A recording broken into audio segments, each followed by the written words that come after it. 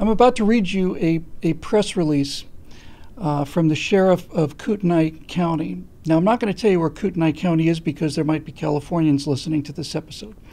But nevertheless, I'm sure those of you who are motivated can find out where it is. In any event, just for context, this letter is a public release. It is the position of the incoming sheriff of Kootenai County to the people in his area of responsibility in the county. And I'm just going to read it verbatim, because to me, this is what a free country sounds like. I make this commitment to you, the citizens of Kootenai County. Just right there. I personally, me as an individual person, make a commitment to you. I am making a contract with you. I'm making a promise to you. And I'm making a promise not to the people who elected me, not to the Republicans or the Democrats, not to the whatever special, no, to the citizens of the county that the sheriff is responsible for. The Kootenai County Sheriff Office will not enforce an unenforceable law or executive mandate on its citizens.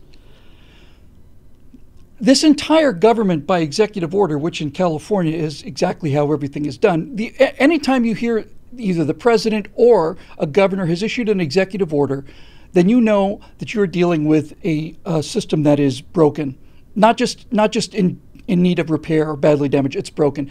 And that applies to whoever is issuing the executive order. Executive orders are dictatorship. An executive order is a decree. And our government is not based upon issuance of a decree. Even if that person is elected, it's not based upon the person issuing a decree. So he says, I'm not going to enforce an unenforceable law or an executive order. That alone shows respect for the entire system of government. I'm just going to leave these on. It is not law enforcement's job to get between you, your health, and your doctor, period. Imagine that. Imagine a person who believes that law enforcement's job is to enforce the law. In other words, a person who has tremendous authority, basically saying, I understand what the limits of my authority are, and I'm not going to exceed them. This is a promise that I've made to you, a commitment. Enforcing criminal sanctions on otherwise law-abiding people goes against the fundamental principles of the U.S. and Idaho constitutions. Robert Norris has actually read the Constitution of the United States and the Constitution of Idaho. What a remarkable statement that is. He goes on, it should be pointed out that there is no provision in our Constitution that suspends people's rights during a declared emergency. I'm going to take the glasses off for this one because this one is really the essence of it. When the COVID lockdown occurred in California and when the entire COVID outbreak happened in the nation, we were told 2 weeks to flatten the curve. And that seemed like a sensible thing to me. It seemed like a good thing to do in order to protect the lives of Americans. That's where we were at the time. And it was certainly a sacrifice that I was willing to make. And the entire idea was if we do this for 2 weeks, our hospitals will not become so overloaded that people who might have otherwise survived would have died because of overcrowded facilities and people in traffic accidents and all the rest. And then it became clear that no, this is emergency powers. And we can do anything we want to. And what we found in California was that the first thing that you have to understand about emergency powers is that here in California, there is no limit on the time of the emergency powers, the time that they're in effect, and there's no limit to the amount of power that is given to the governor or whoever in this case. For this guy to say, forgive me for calling him a guy, for this American patriot to say that the announcement of a state of emergency does not abolish your rights is precisely the kind of understanding about, not just about law enforcement, about our entire idea of government and self-governance. It's my opinion that the facts are becoming clear with COVID-19. The facts are becoming clear. Isn't that interesting too?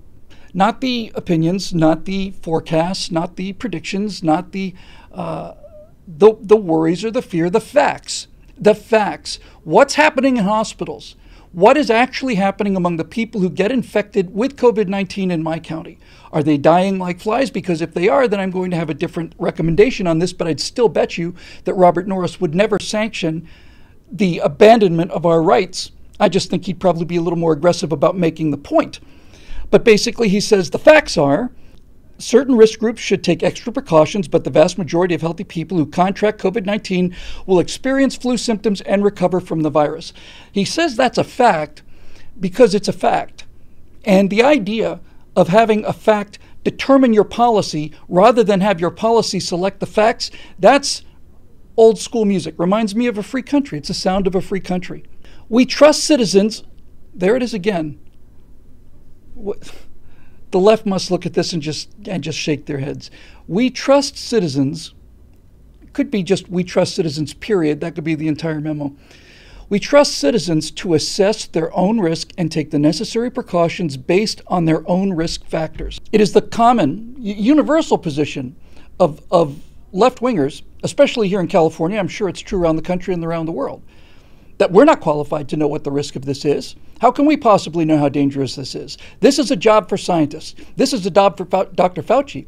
Dr. Fauci will tell us when it's safe to go back to our own lives.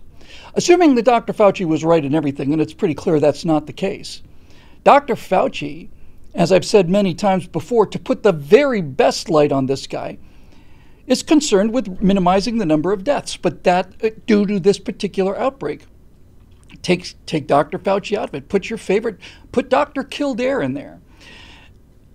A doctor's job is to, especially a doctor advising on government policy and health and public health, their job is to make it clear what the public health risk is and to recommend cases that will minimize the total amount of people who become seriously ill or die. That's their job. But that's not the entire equation.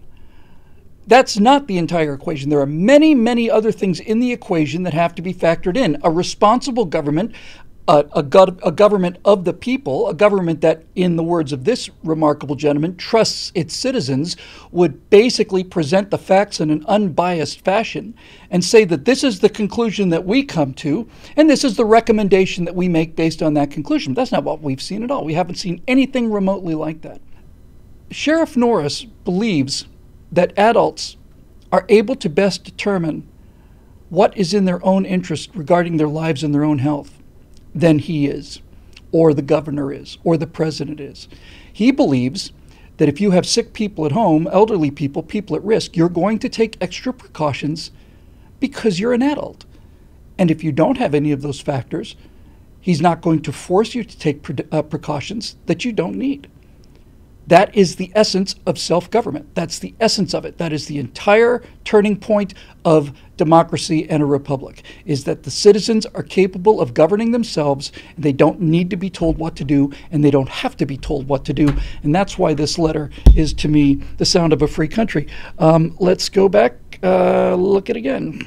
The Kootenai County Sheriff's Office role in our community is not to count how many people are in your home or how a private business conducts itself to make a living for the business or its employees. Yeah, that's what it says, all right. Our role is not to tell you how to live your life, count the people in your house, or tell you how to run our business. That's not the job of the sheriff's department. The job doesn't belong to anybody, but what he's saying is it's certainly not our job. And then this one is as clear as the morning sun. There's no ornamentation on this one. The Kootenai County Sheriff's Office will never interfere with religious gatherings. The Kootenai County Sheriff's Office will never interfere with religious gatherings, period.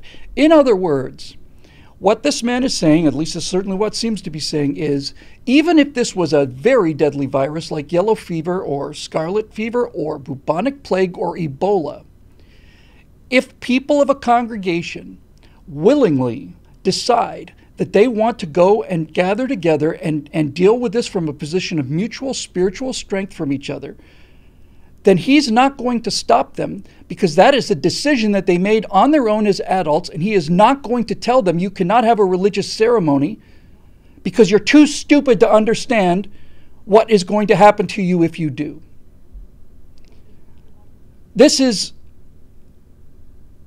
I know I just keep coming back to the same point, but again, that's why it's called this is the sound of a free country.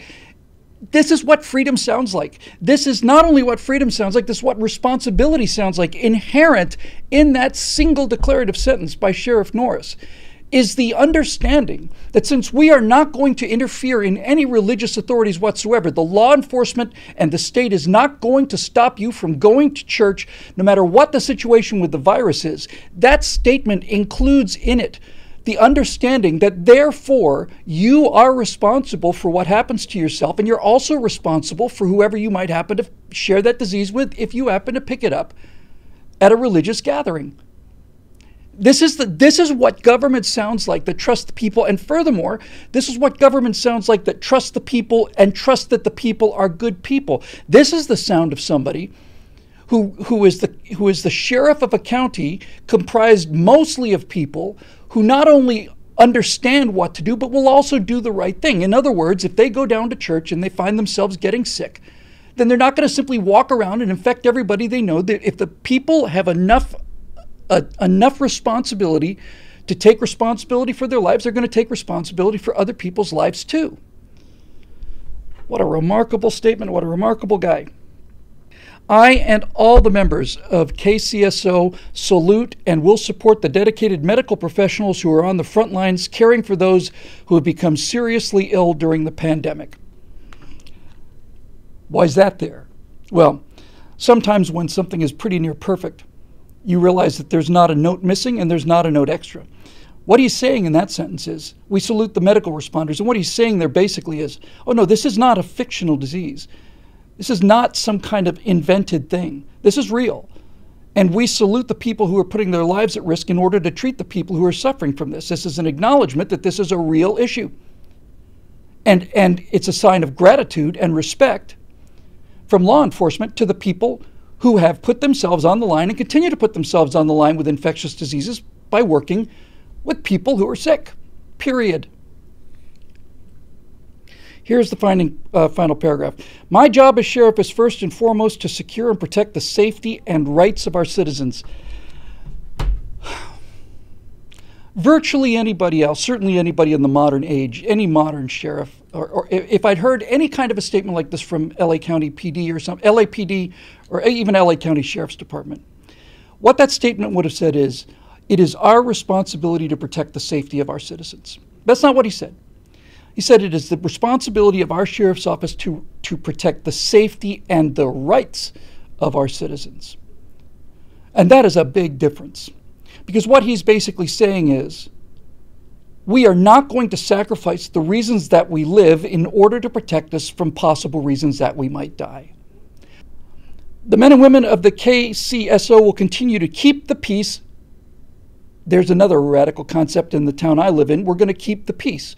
We're not going to tell you what to do, where to go. We're not going to come into your businesses. We're not going to fine you for not obeying the laws from some god, king, emperor or something. Our job is to keep the peace. Our job is to let everybody do whatever they want to do, go where they want to go, be their own free citizens and live their own lives so long as they don't disturb the peace by hurting somebody or taking some of their stuff. We continue to keep the peace and foster a strong and vibrant relationship within the community. Sheriff Robert B. Norris. Sheriff Norris, since the person that sent this to me has a reasonable chance of actually getting this entire video back to you, let me just say something for myself. And I know I'm speaking, this is not the kind of statement I normally make, but in this particular case, I'm sure I'm speaking for 100 million Americans, at least when I say this. Your understanding of your role in law enforcement, and much more importantly, your fundamental moral and philosophical understanding of what free people are and government of the free people by the free people is astonishing in any age and under any circumstances. It is simply, without question, a textbook perfect response to how people who have been entrusted with power by the people that have assigned them to an office, how those officials should respond to the people who put them there. Not just in law enforcement, but in any capacity whatsoever. This letter, as written, is the most perfect example of the kind of response that a public servant of any kind should have towards the people that sent them there. You have the undying respect of me and anybody else who hears this lesson. And I promise you as a personal promise from me to you, that I am going to do everything in my power to make sure that Californians do not get this message and that they do not come up there and ruin this incredible last bastion of America that exists not just in your county, but in counties all across the country. This is why we fight. This is why we have a country to fight for. And when you are finished with your term as sheriff, if you should decide to run for higher office, governor or senator or president, it would be my personal pleasure to do whatever I possibly can to aid you in that regard, even if that means never mentioning your name again.